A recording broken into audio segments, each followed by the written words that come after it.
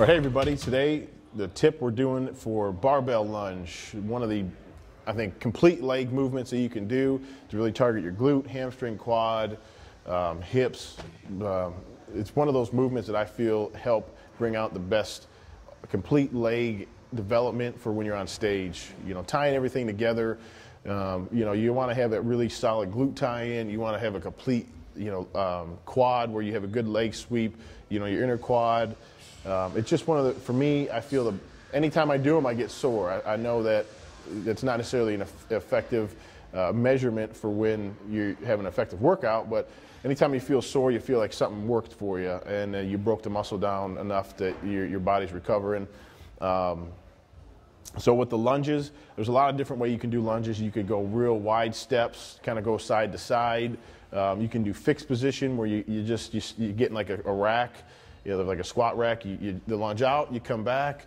There's things for, you know, if you have enough room in the gym or you can go outside of your gym, you grab a bar, throw it on your back. What I like to do and just like to walk with it, kind of like Ronnie Coleman style that you see in a lot of his old school videos. That's where I've always been inspired, is seeing him at the old Metroflex where, I mean, he'd be outside 100-degree heat walking with, you know, 185 pounds in the back. And that's, to me, that's always been one of the bread and butter when it comes to the ultimate leg development.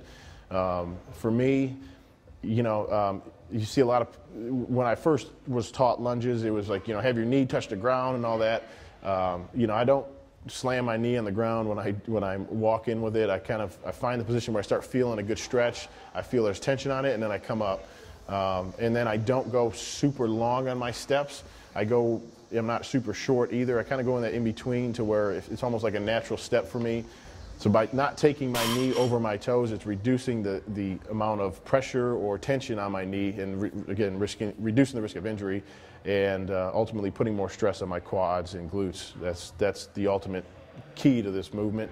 And then when I do rep ranges on this, I'm pretty much between 8 and 12 with each leg. So there's times where I'll take between like 16 and 26 steps, 28 steps, you know, 30 steps. Just depending on how much room you have to work with. And, you know, I'll walk down and I'll walk back, or, you know, vice versa. And that just really helps me build what I feel is the ultimate development for your legs when it comes to just tying everything in, your glutes, your hamstrings, and your quads.